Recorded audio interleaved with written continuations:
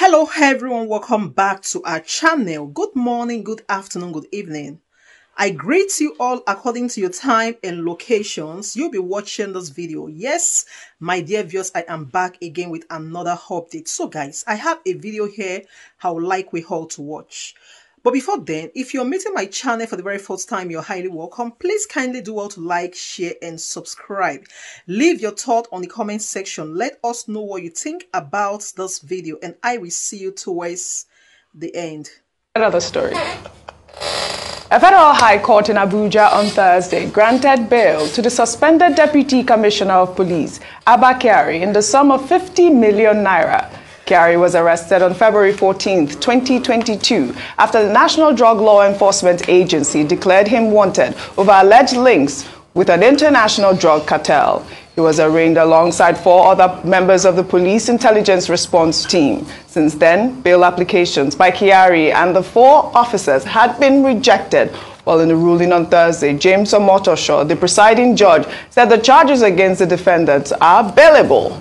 The court, however, added that Kyari's release from prison custody is dependent on what happens in another case in which he is being tried alongside 4 others for their alleged involvement in drug trafficking. I mean, Rufai, only yesterday we were discussing, the detention of the CBN or suspended CBN governor as well as the suspended EFCC chairman, and now we are seeing that Abba Kyari has been released. But the fact still remains.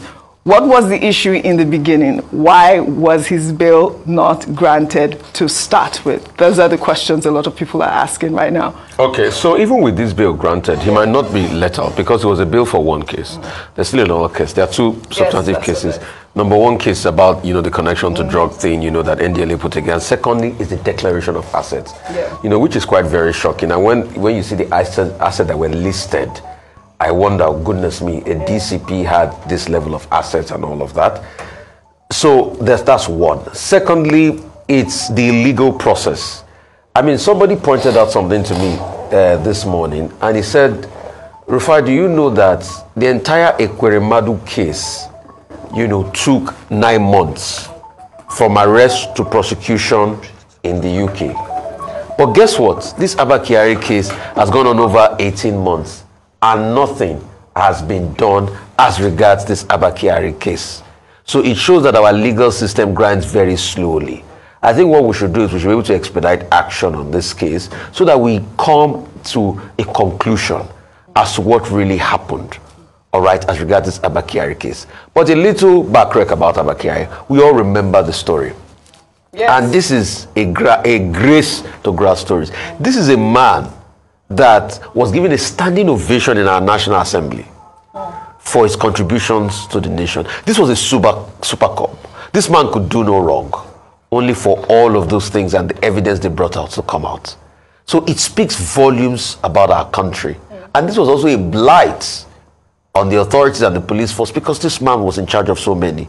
And give him his kudos too. He cracked a lot of crimes. You remember the Evans case and all of that. Super Cop, as it was called. Yeah. But only when we now remember the association of Super Cop, with people like Arch Poppy and the likes, and the case of drugs at the same time, and declaration of assets. So please, we also want the judicial system to be quick. I don't see why the court, Abba Kyari couldn't have gone through his court process by now, and we should even have gotten a judgment by now. Right. And please, by also extension, INEC should also, and the court process should also expedite action on the case of Mr. Ari, the INEC wreck that caused all the shenanigans in Adamawa State. Because you see, when we delay justice, it starts to look as though justice is denied. Absolutely. We need to bolster and buffer our judiciary processes, judicial processes. Dr. Abati, if you can quickly add your comment on this. The principle is justice delayed is justice denied. Every accused person under the laws of Nigeria has a right to fair hearing, as enshrined in Section 36 of the 1999 Constitution. However, bail, as we're seeing in this case, is determined by the court. If it's not administrative bail, this is court bail that you are dealing with. But we have every reason, to express concern about the fact that why has it taken 18 months? Now, one of the issues here was that when his counsel first applied for bail, the counter-argument was that it would be a flight risk. He was accused of being part of a drug cartel that runs from, Ethiopia, through Ethiopia, Nigeria, all the way to Brazil. Now, so that's the local case here. And the NDLA got the fiat of the Office of the Attorney General of the Federation to charge him to court, and they filed 24 charges against him. That's one. What made the matter complicated was that subsequently, the Office of the Attorney General now came and filed a case for Abba Kyari to be extradited to the United States. But Justice Nyang Ekwo said, look, I mean, this is mischievous, this is hypocritical.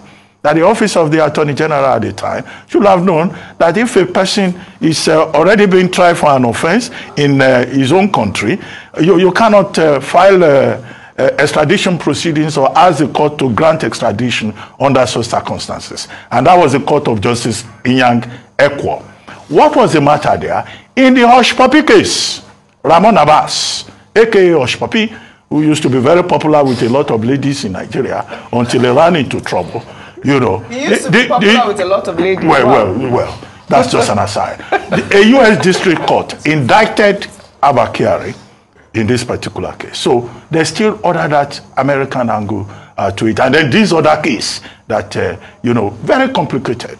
But yes, later the Nigerian police force, on the recommendation of the Inspector General of Police, decided to suspend him and remove him and his colleagues from that police intelligence unit, which had been a very effective, well-admired unit of the force, and for which Abba Kyari himself was very well decorated and praised. So there's that crisis also at a personal level. But the bigger loser in all of this will seem to be the Nigerian police force.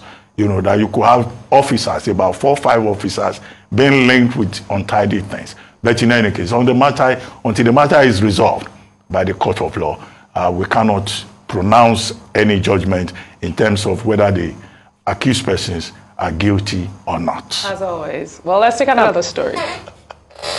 A federal high court in Abuja on Thursday granted bail to the suspended Deputy Commissioner of Police, Abba Kyari, in the sum of 50 million naira. Kyari was arrested on February 14, 2022, after the National Drug Law Enforcement Agency declared him wanted over alleged links with an international drug cartel. He was arraigned alongside 4 other members of the police intelligence response team. Since then, bail applications by Kyari and the 4 officers had been rejected. While in the ruling on Thursday, James Omotosho, the presiding judge, said the charges against the defendants are bailable. The court, however, added that Kyari's release from prison custody is dependent on what happens in another case in which he is being